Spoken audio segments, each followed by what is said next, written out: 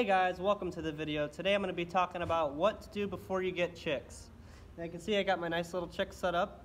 I get my Cornish chicks tomorrow. I'm getting about 15 of them. I was going to do 25, but I also have that 25 coming. You can see I have my little helper today, little Journey.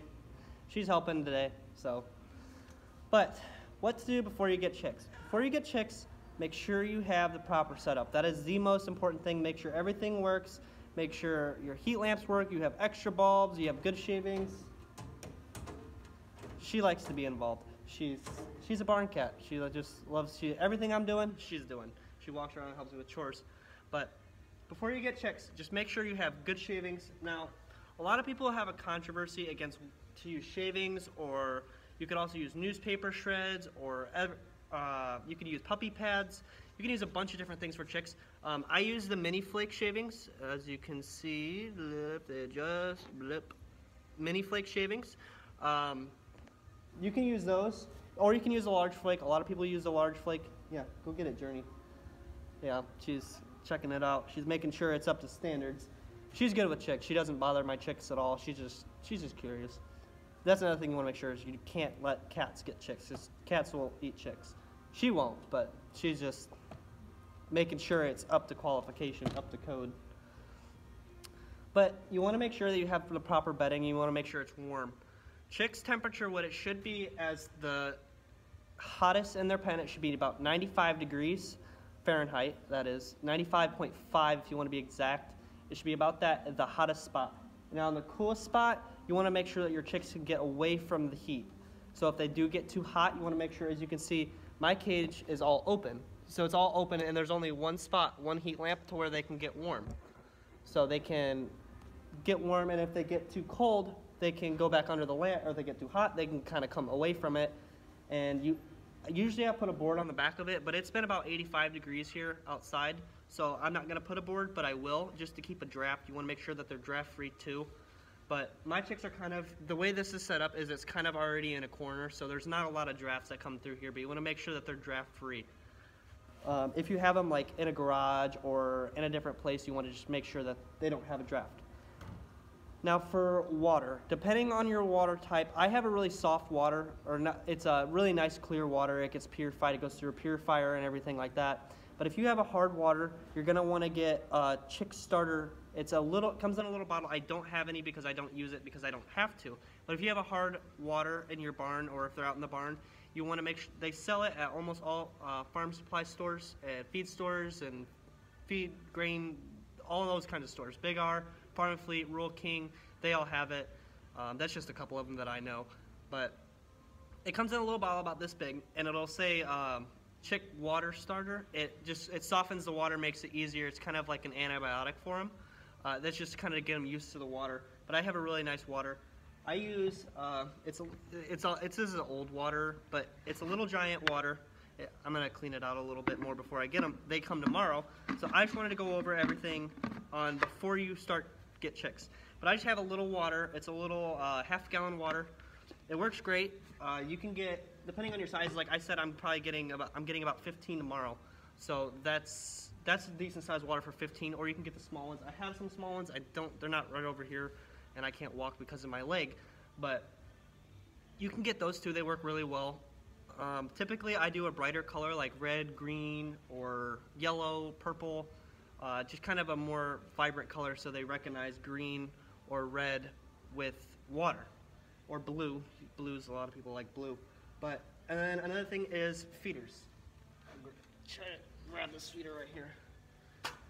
This is, almost all feed stores have these. They're really nice to have. You can either get the metal ones. This is a metal one. They just slide so you can put the feed in and then close it back up. These work really well. You could also get the gravity feeders. I don't know if you guys can see this. I'll get out of the way. This is a gravity feeder. It's a baby hog feeder. You can get them also at all your feed supply stores.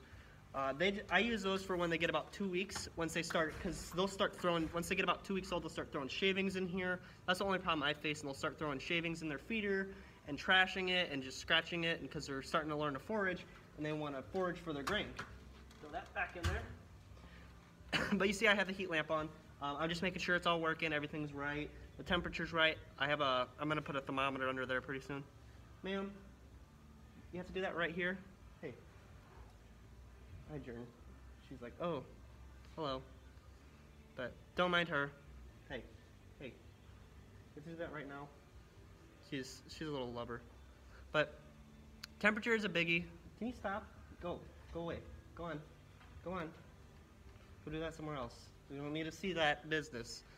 But you want to make sure temperature is accurate. They can get away from the heat and out of the heat if they do get too hot. When chicks are cold, you'll see them grouped together underneath the heat lamp, underneath the warmest spot. You'll see them grouped together. Now, if they're too hot, you'll see them spaced out. Like they'll all be like as far away from the heat as possible, pushed like all spread out. But if the temperature is just right, you'll see some under the heat lamp, some of them away by the feed, some of them by the water. You'll see them all kind of scattered out, but they'll be grouped together more. There's a lot of pictures. Just look up how to tell if your chick's too hot, and you'll see a diagram of it showing you where the chick's movement and how they look. So look that up. You can look it up on anything, Google, Safari, whatever you have on your phone or computer or whatever you have. We're going to discuss water. Like I said, the hard water. But you want to make sure that your water is not by the heat. Because if it is by the heat and they are cold, they will go in the water. They'll lay in the water. If your water is like right under, everybody likes to say, oh, warm water is better for them. It's just water. I mean, you don't want it hot. I mean, if it's winter, then you could probably consider warmer water. But other than that, you don't really want warm water. But like, it just depends. Like, I don't really mess with warm, cold water. But you want to make sure it's away from the heat. You want to make sure it's like by the heat lamp so they don't have to like leave the heat too much. You can see the red circle, the deep red circle that I have. It's like almost orange. It looks yellow on the camera. But that's like where the direct heat is. And you can see you can probably see it a little bit better if I go in it. You can see that it's a decent ways away from it. But you just want to make sure that your water is not in your heat, because if they do get cold and they pile, they will go in that water and they'll get hypothermia because their body will be wet and they'll be warm, so they'll get hypothermia. So you want to be very, very careful of that. Chick feed. What you can get, everybody uses different things. Do what works for you. I use AgriMaster Chick Starter. I'll show you. This is what it is. Yeah, it's just that. It's pretty basic. Any Neutrogena works. Everybody has their own kind of feed that they want to use and what they think's better. That's just what works for me. It's AgriMaster Chick Starter 17%. Now, if you're raising Cornish like I do not raise them on meat producer. Do not start them on chick feed, and then you can either have them on chick feed for their whole life, or you could have them on layer feed their whole life, well, until their processing time. But do not raise Cornish on meat producer, even though it's made for meat producer and meat producing birds. Cornish grow extremely fast, and they'll grow too much, and their legs will give out, and they'll have heart attacks and all kinds of problems. But you want to make sure, another thing we're going to talk about is predators and how to keep predators out. You can see that this is just, it's a little box and whatnot, and it's screwed down to a pallet, a closed pallet. You can kind of see my leg, but it's screwed down to a closed pallet, so if I were to move it, you see it's not moving, it's not sliding. She's like, what are you doing? What are you doing? Why are you just death staring everything? She's just intense staring. But you want to make sure that nothing can move your coop. You want to make sure your chicks are safe. As you can see, I use a really, really thin wire. I'll try to zoom up on this. There we go. It's a really thin wire. I can't even get my finger through it. Well, I can kind of get my finger through. But this is cage wire, floor wire. It works really well for chicks. They can't get out, so you could probably raise quail chicks in here. But you want to make sure that a cat or a raccoon or any kind of animal can't get their paw through, because we used to use a different kind of wire. It was cage wire, but it was a little bit thicker. It was 1/2 inch, I believe. It was a 1/2 inch or inch. I think it was probably inch, I think. But we have feral cats that come around here because we live in the middle of the country and there's feral cats. But they'll come through and they'll grab the chicks and they'll pull them through the wire, and they'll just rip them apart and kill them. So you want to make sure that nothing can get your chicks. Nothing can ever get them. And then another thing is we want to make sure your heat lamp is safe, because everybody, don't use heat lamps because they'll catch on fire. Make sure they are safe. As you can see, my heat lamps has plenty of space. I also, sorry, I'm like crippled right now, but you can see my heat lamp is in the wire. It's wired down to it so it can't fall off. you can see this thing don't move. It's stable. It's not gonna fall off and catch on fire. So you wanna make sure of that. That's another reason why I don't like using newspaper clippings, is because if it does fall, newspaper it's paper. It'll catch on fire fairly easily. Shavings don't catch on fire as easily. They will burn, but they won't burn as easily as, say, straw or hay. You can use straw for chicks. I don't recommend it. I just don't like straw for chicks because it's a lot bigger, and it holds a lot more moisture, so it makes it wet. Shavings kind of absorbs it. It absorbs it, but straw is just it'll just lay on top of it. It won't go into it to where sawdust will. But a lot of people have issues with chicks eating sawdust. That is when you get the big flake. I get the mini flake because it's easier to clean, and I've never had a problem with it. When we did guineas, they had problems with shavings, but we switched them to big flake shavings, and then we also did pine shavings. Be very careful with pine shavings, because if chicks do eat it, they can die from it if they eat too much of shavings. So that's the thing with mini flakes, is you want to be really careful with that. I use it because it works for me. I've never had a problem with it. As long as you start your chicks on shavings, they won't really mess with them. As long as they can see their food and their food's not buried in their shavings, or they don't have shavings all in their feeder, they should be fine. But just watch out for that, because I have had a lot of people say, oh, that doesn't work well, or I've had my chicks eat it. Just do what works for you.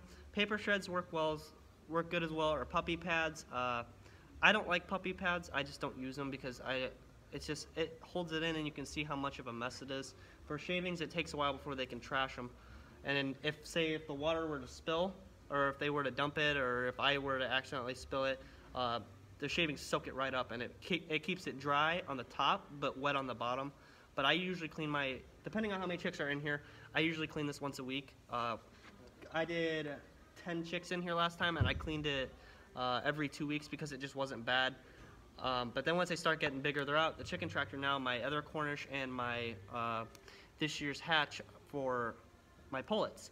So they're out in the chicken tractor right now, but then I had to clean it every 3 days because it was getting really bad. You guys have probably seen some of my videos where it was really bad at that time, but I cleaned it and I got it all cleaned out now. You want to make sure if you do chicks in a previous time, make sure it's clean. Strip the whole stall or coop or cage or brooder, whatever you use. Just strip the whole thing, let it air out for a couple days, put a fan on it, or just put it outside and just let it air out and just kind of acclimate back to the original, like your area. I've had bad luck with bleach. People bleach their stuff. You can do that, but I don't do it because I have had a whole batch of guineas die. We had 120 guinea chicks, and we lost half of them because we bleached it. So we don't bleach here anymore. We don't bleach rabbit cages. We don't bleach anything here. Nothing gets bleached because of that, because we have had animals die from it. After we bleached it, we're like, oh, it's clean, they should be fine, and then something happens and they die. So you got the heat. You want it about 95 degrees at the hottest, and then at the coldest, I would probably say about 70 to 75 under a couple weeks, just so they can get out of the heat, but they can also get in the heat. You want to make sure that they're comfortable. Like I said, look up a couple pictures. They have diagrams on there of that. But feed, we got the feed covered. You can do the VetRx stuff if you're really nervous about your water. They sell it. It just comes in a little bottle. I think it's only like $5. I think it is and I think you put 2 drops per gallon, so it lasts a long time. You can get that, or you can also get the probiotics. They also sell them. It's like a little mineral you put in their water to start it. I don't use it because we have really good water here, really clean water. It goes through a purifier and everything like that. But different places, if you have a lot of iron or copper or other kind of stuff in your water, you don't want that. But I think that's really it. Is just make sure that you have good wire. Nothing can get in. Nothing can move your cage. Make sure you have a top on it. I have a top on mine. You can see.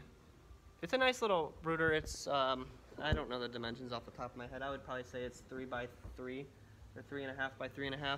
It's around there somewhere. But you want to make sure the water's not in the light. That's probably the biggest one, is keep the water away from the heat, but make sure it's close enough so that if they are cold that they can get a drink and then go right back to the heat. Feeders, I have 2 feeders in mine. You can either, like I said, you can either use the metal one, that has kind of ugly face, but you can either use, I use plastic one. I use a couple different brands. I wanted it to match. I tried to look for the same, sorry, stretching, but I tried to use the same brand to make a match, but they didn't have the other red plastic one. The only thing with I don't like the plastic ones because they break a lot easier. But the metal ones I've always had good luck with. I haven't had them break. The only problem is when they bend, then they're like not hard to bend back. So I like the metal ones preferably, but it's really your choice. Just do what works for you. It doesn't really matter which one. But you can either use the gravity feeders. Those work really well. Or I use those just because there's more space for them, so they all don't pile on top of the feeder. If you have a gravity feeder, there's only so much room in that little circle. But these are nice and long, so you could probably have like 10, 15 chicks eating at once. Well, I could probably have like 20 chicks eating at once. But those work really well, and then they can't really get in it and scratch it out if they were to. So that's kind of really it for the video today. I just want to talk on what to do before you get chicks. Just make sure you have everything. You have spare bulbs. You have everything. I've had good luck with the red light. A lot of people use the clear light or the other heat lamp. I like the red one just because they can see the red and they associate heat with red equals heat. You can use either or. Either one works. It doesn't really matter. Just do what works for you. So that's really it on today's video. Just going over on what to do before you get chicks. Make sure you have everything set up. You have the food, you have the water, you have the feeders, because you don't want to get chicks and last minute going to set something up really temporarily and then having your chicks die because of something you missed. So this is just a quick video on it. It's really informal. You just want to make sure you don't have your stuff dying. Journey here. Journey here is actually a really good cat with birds. We raised her around guineas and chicks and everything. She was born actually in the brooding stall, which we have one of our horse stalls we used to use for guinea keats.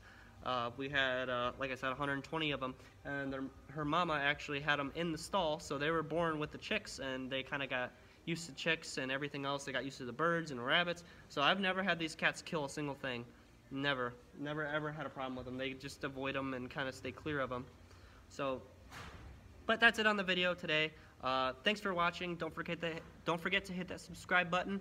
I'm getting chicks tomorrow, so I'll send a video to you. I'll make a video on my chicks tomorrow. I'm getting some Cornish, so I'm really happy and really excited about it. But that's it for today. Thanks for watching. Have a beautiful day.